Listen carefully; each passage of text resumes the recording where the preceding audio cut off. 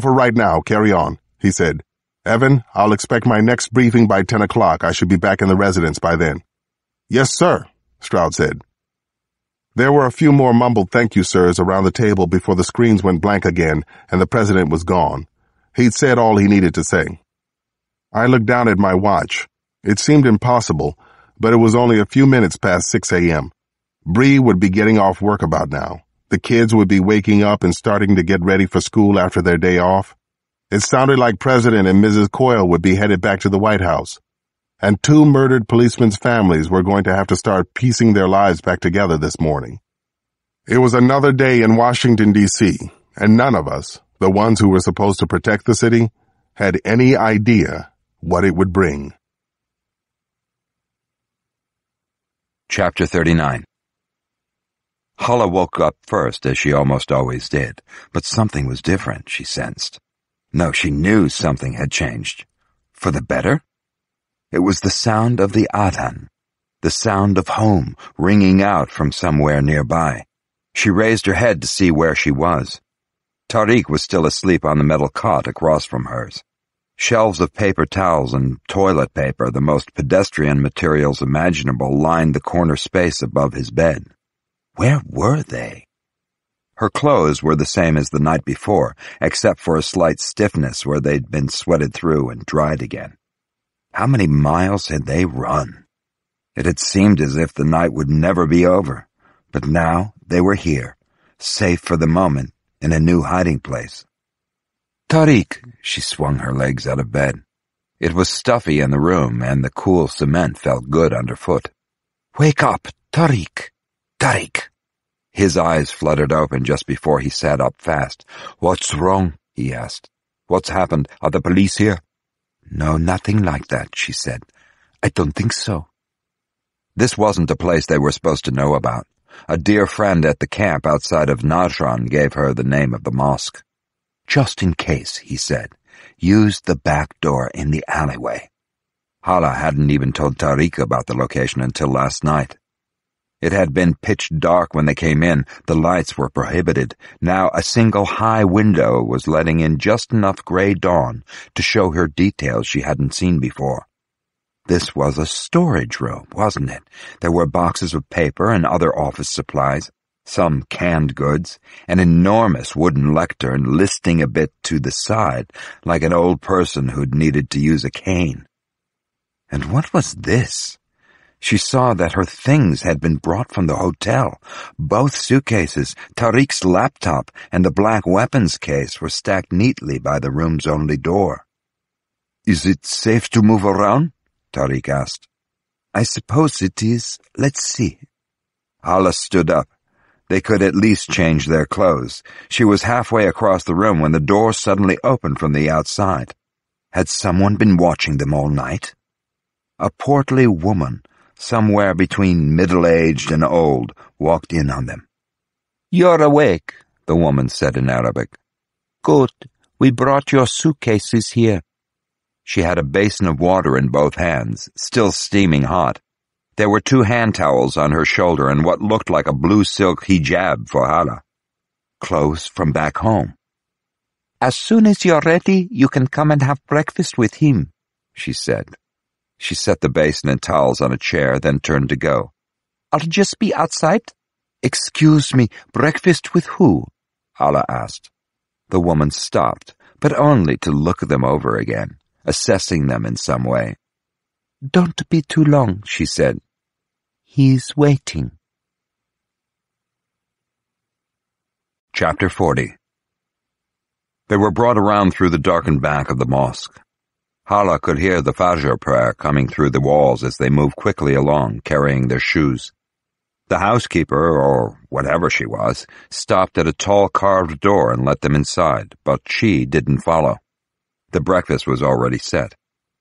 Brother, sister, the man at the table greeted them, also in Arabic. Come and sit. The coffee's getting cold.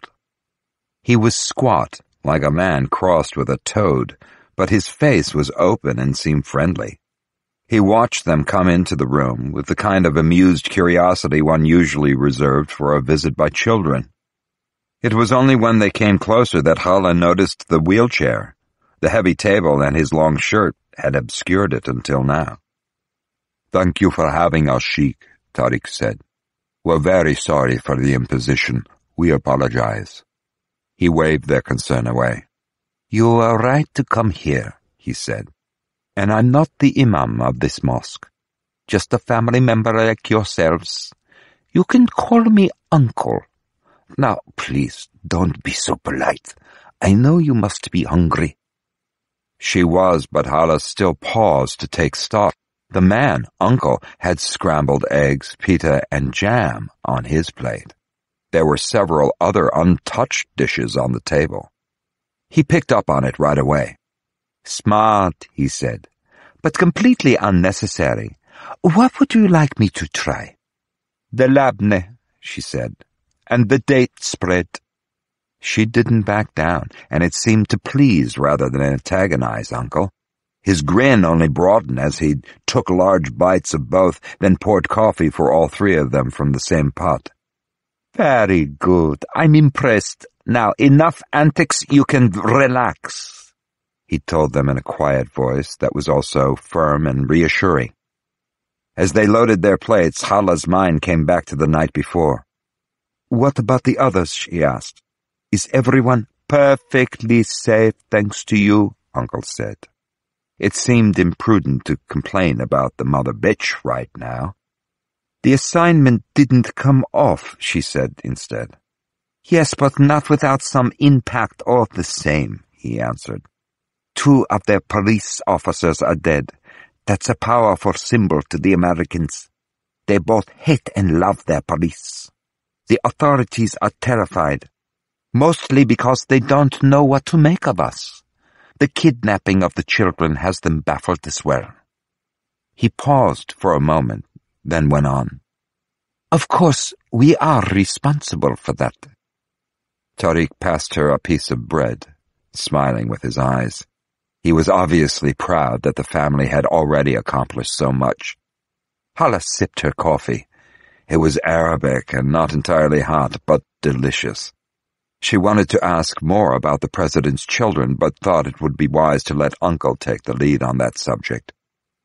"There will be other important assignments," Uncle went on casually.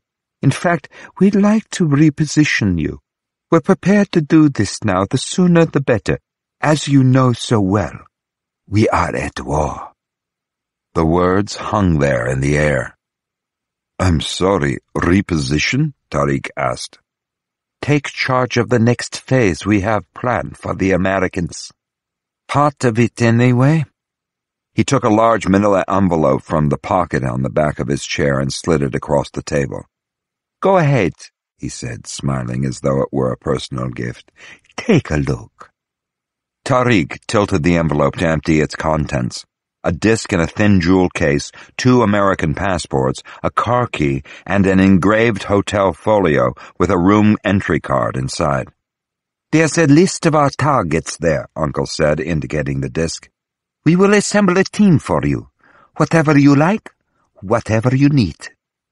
Hala took it all in, searching her mind for an appropriate response. "Thank you, Uncle," she said finally. "We're honored."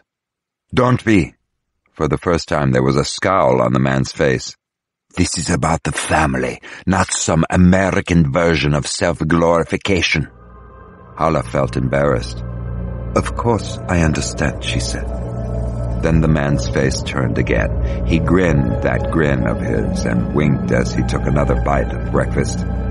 "But I do think you'll like the Four Seasons," he said. "It is a very good hotel."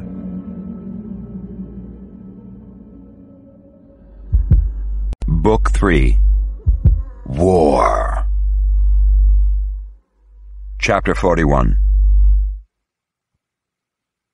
The kidnapper understood everything there was to understand about the case, and definitely more than the Washington police, the plodding Secret Service, and the painstakingly ineffective FBI.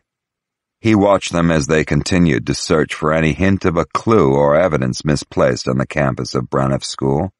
They weren't going to find anything, though. He was certain of that. Record. I have been thinking, obsessing over these desperate measures for over 2 years, and actually planning it for 14 months. I believe that I've covered my tracks, and the more I go over the details, the more confident I am that this will go down as one of the great unsolved cases in history. A school bell rang. Just then. Lunch. He slid the tape recorder into a trouser pocket and decided to stroll out onto the school campus, to parade among the still nervous students and teachers, but also the cops who were there performing their tireless yet pointless interviews. Talk to me, just me, he couldn't help thinking. As he strolled along, he noticed a tall MPD detective, a striking figure, an obviously confident man. He knew this one, had read all about his becoming part of the investigation. This detective had a success record that was some cause for concern. The kidnapper didn't turn the tape recorder back on now, though his finger played over its shape. Still, he was recording inside his head. Record. One of the MPD detectives on the case solved a major kidnapping years ago. If I am as thorough as I believe I am, I have to admit that he's a danger to everything I've done, to all that I have accomplished, to the entire plan and its rewards. I feel this everywhere in my body. He's different from the others, just as I am different from my fellow man and woman. I think I know what I should do now. But can I do it? Can I kill Alex Cross? It's the right thing to do. Chapter 42. Just off the northwest corner of 6th and P Streets, a plain white van sat stationed at the curb. The aluminum ladder and PVC pipe on the roof rack masked an air vent, which in turn masked a 6mm lens taking live footage of the mosque across the street. FBI agent Cheryl Kravitz was on Periscope. She shifted the joystick control in her right hand, bringing the double front doors of the Masjid al-Qasim into focus, just as the early morning service began to let out. The sidewalk filled up quickly. There were more men than women by far, in everything from thobes and skullcaps to Abercrombie T-shirts and patent leather high tops. But there were families, too, and a good number of couples. Kravitz was particularly interested in the couples. "Is it just me?" she asked. "Or does this whole thing seem kind of open-ended?" Her partner, Howard Green, kept his eyes on the console in front of him, where a bank of 5 small screens and 2 large ones showed various surveillance images. One of the big screens had a shot of the intersection patched in from a Department of Transportation camera on the stoplight just outside the van. The other showed what Kravitz was seeing. "I was going to say racist," she went on. "Here we go again. I mean, seriously, we have no idea what we're looking for here. Suspicious Muslims?" Kravitz took her hand off the controls to air quote the last part. "I don't even know which of these people are Saudi, or if that even matters." "Nobody said suspicious Muslims," Green countered. "They didn't have to," Kravitz said. "We all know what they want us to do. Scan the brown faces for a while, see what we see, make sure everyone feels like we're on the job." "We are on the job," Green said. "How do you think this works? You prefer to sit around and wait for more Americans to die?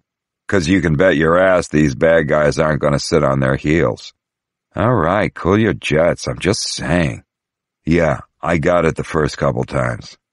ACLU's going to have their hands full before this thing is over. That's all." Agent Green reached down and took the last bacon, egg, and cheese biscuit from the greasy McDonald's bag at his feet. He knew he was better off not going there with Kravitz, especially this early in the day. The bureau was spread thin, and their relief wouldn't be coming for another 10 hours, maybe more. Then, as Green looked up again, something caught his attention. It was a well-dressed couple coming out of the mosque at the back of the crowd. Nothing strange there, except they were both loaded down with luggage. "What's with the suitcases?" he said.